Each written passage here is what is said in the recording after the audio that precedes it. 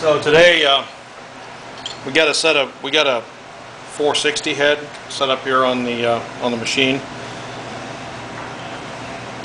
This is another situation where we're taking this is actually going to be a stroked 460, which is going to be over 500 cubic inches. And we've chosen to go with some early dove heads on it. Later on, the customers may get some aluminum Ford Motorsports or something of that nature, but for now we're going to go with the factory head, do a little porting on them. This is the factory valve size. Looks, pretty big probably on camera, but it's quite a bit smaller than what we want. What we're going to do is we're going to go with this bigger valve, and you can see the difference here. This is considerably big. It actually kind of dwarfs that valve. Same thing on the exhaust. This is the factory exhaust valve here, and of course we're going to put this brand new stainless valve in that's considerably bigger. Well, obviously we're going to have to do some seat work on this turkey, so I want to walk you through that. The head has been leveled. Now this big block heads have canted valves, and so the valve is at kind of a unique angle. That's why the cradle is, we got to set this cradle up at a pretty dramatic angle to get our valve leveled, or our guidance seat leveled rather. Well, we went ahead and leveled this up and to the head. It's perfectly level right now. This tool is what we call a bull hog, and this is going to go in, and we're going to use this here, and we're going to cut the throat. This tool here has multiple angles on it. It's a 3-angle cutter. You can kind of see the angles there. So that's going to go in on our pilot here, and as we run this down, it's going to cut our throat to the right size. Now we've set the 45-degree angle on this cutter, which is right about in the middle, to our valve seat. We have a fixture with a pointer on it that sets that up. So we've got this set for the exact valve size. Well, if you take a look at this, you can see that this cutter is sticking out way too far. I'm not even touching the throat with it. So before we can begin that final 3-angle cut, we have to go in with what we call a bull hog and start cutting this throat out, get some of that material out of there. So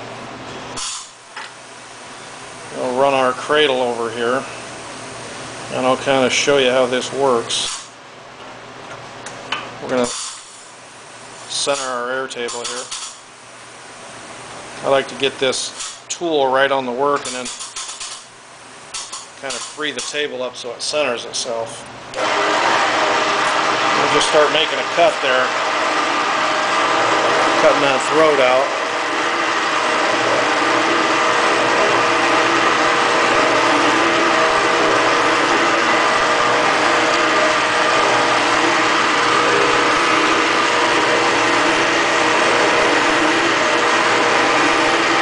You can see how this tool is just relieving that throat. It's opening it at a taper, of course, because we want the throat to taper out up to the valve seat. It keeps the air velocity up. I kind of set this tool at the depth I wanted it here beforehand. So we just go down until the top of the edge of the tool there kind of is flush with the edge of the seat.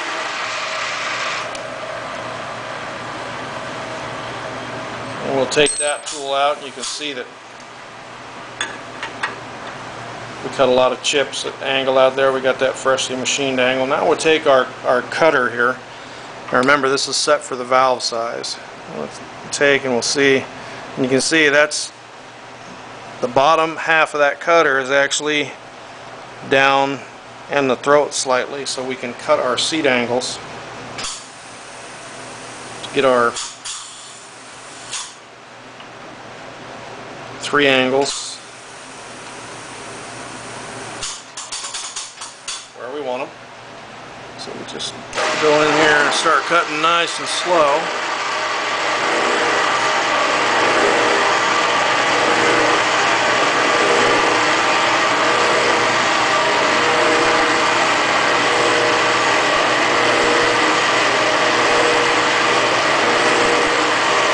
We go down until we start seeing the cutter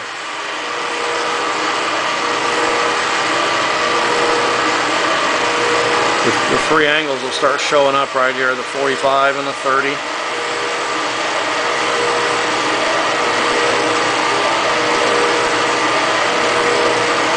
Now you can see this is my initial cut. I can see from this cut that my throat is not wide enough.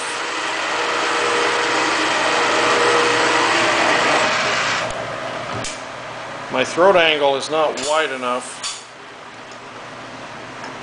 because you see my bottom cutter, it's leaving a pretty good lip here, so we need to kind of get rid of that lip. And I may have to adjust my cutter again out slightly to get that taken care of.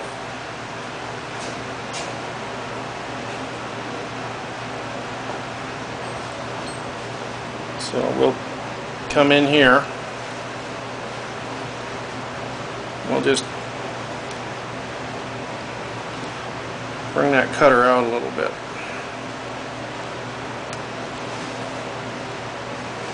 Good and snug there. And now we can get a much better bite on that.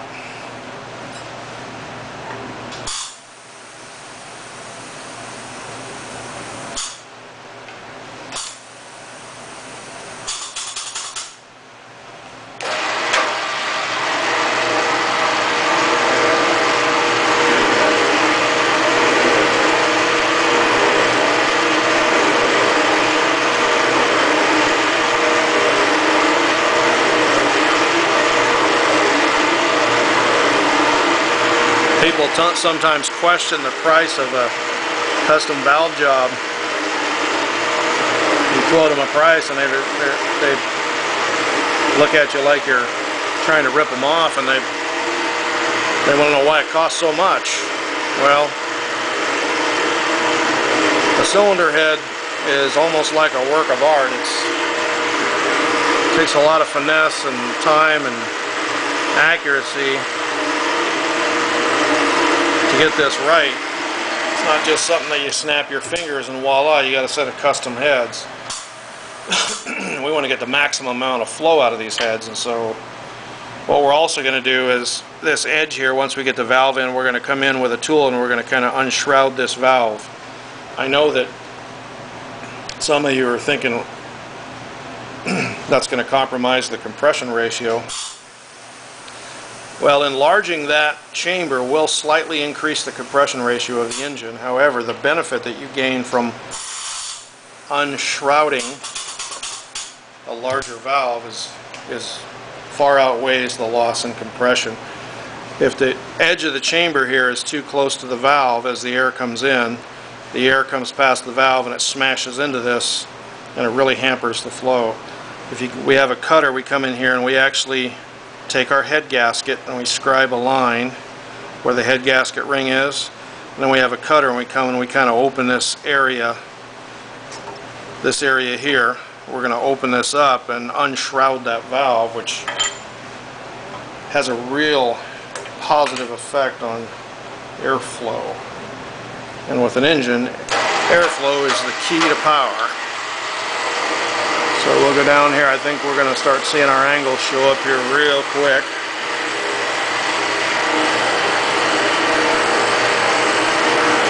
Yeah, I can see them.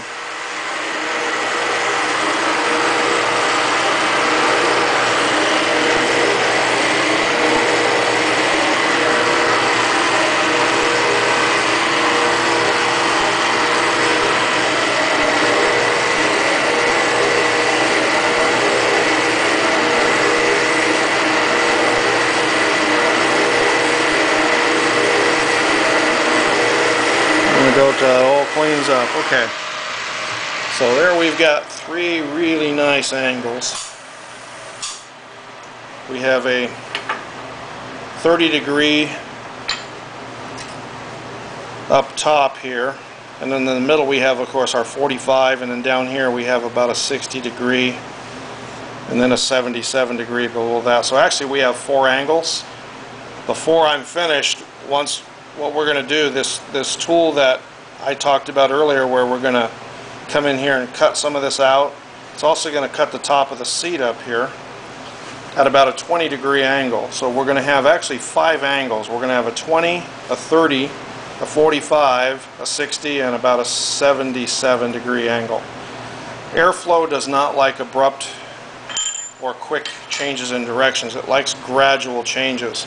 So if we put multiple angles here, it creates a radius, if you will, and that allows the air to transition into the port much faster and much smoother without any disruption. We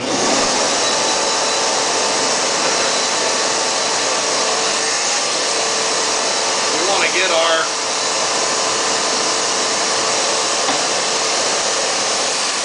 all of our filings and chips out of the port here. Make sure it's nice and clean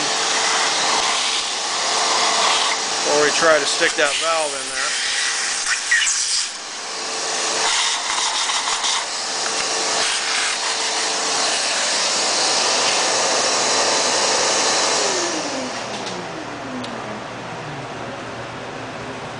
Alright, so now we'll take our new fancy one-piece stainless steel valve and we'll put it down in there. You can see that's a real nice seat location. I like to take a black marker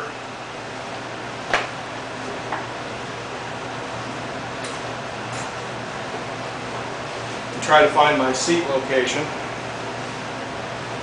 So as we finish this up, we will go in and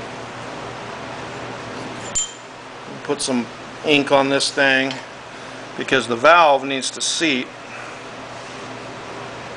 Need to be real close to the center of this 45-degree angle. And if I put this down in here, just eyeballing it, I can see that we're just about exactly where we want to be. Just about exactly where we need to be. So that's good. And if we actually take the old valve now, this is old dirty nasty thing, we stick that in there, you can see what a difference we got. This is the old valve. So you can see we got multiple angles and much more volume here than we had earlier. So we're going to have, once we unshroud this, we're going to have heads. We're going to do a little bit of porting here, smooth out the ports and open them up just a little bit, do some bowl work down in here. And that's going to help it flow. It's, you know, they're not going to be, you know, monster race heads, but they will be a pretty good street head for what we're doing. And then, of course, the exhaust seat is going to have to be cut as well. You can see that we still have the original seat. So this valve is sitting up way too high. Once we're done, they're both going to have their angles and be recessed in, and we're going to have a really nice set of street rod heads on a 500 plus cubic inch street rod motor. This is not going to be a super high compression engine.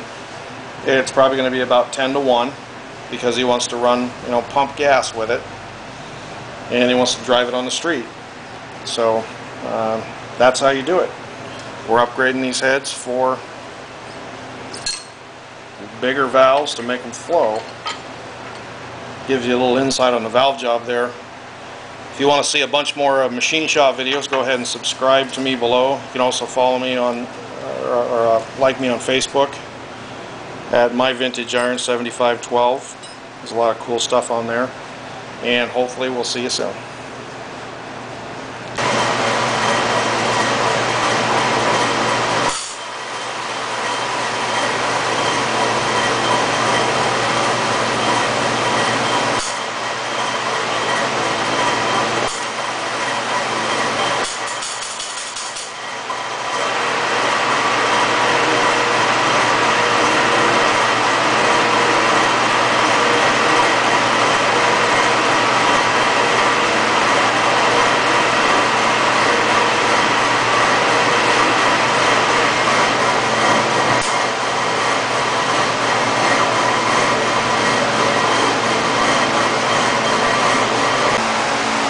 This is the finished product.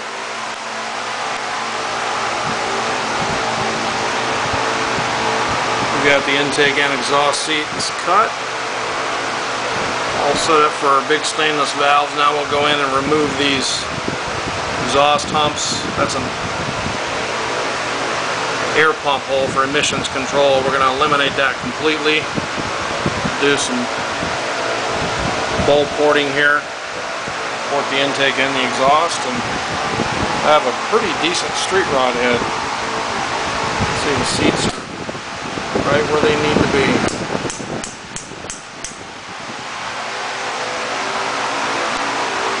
That is how it's done.